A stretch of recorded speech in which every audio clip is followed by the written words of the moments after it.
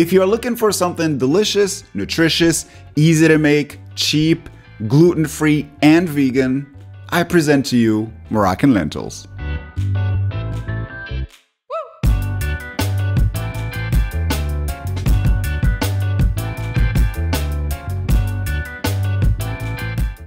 I'm using 400 grams of brown lentils because it's the type we use in Morocco. Soak them in 1 liter of water overnight, or at least for a few hours, because the longer they soak, the faster they cook. Cover the bottom of your pan with 60 ml of olive oil, then add 3 crushed garlic cloves. On medium-high heat, brown the garlic,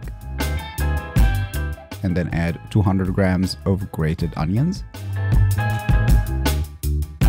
Then cook for 2 to 3 minutes and add 2 teaspoons of salt, 2 teaspoons of cumin, 2 teaspoons of paprika, 1 teaspoon of turmeric, 1 teaspoon of ginger, half a teaspoon of black pepper, and 1/4 teaspoon of chili powder.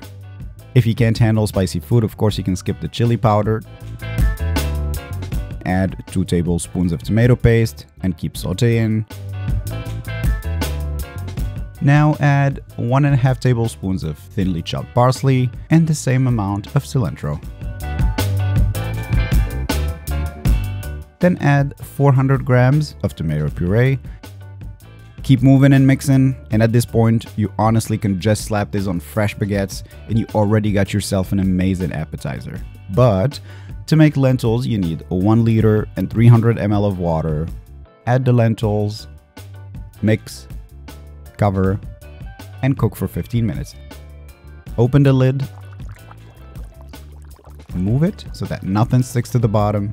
Reduce the heat to medium, cover, and then cook for another 35 minutes. Just make sure you stir it once in a while.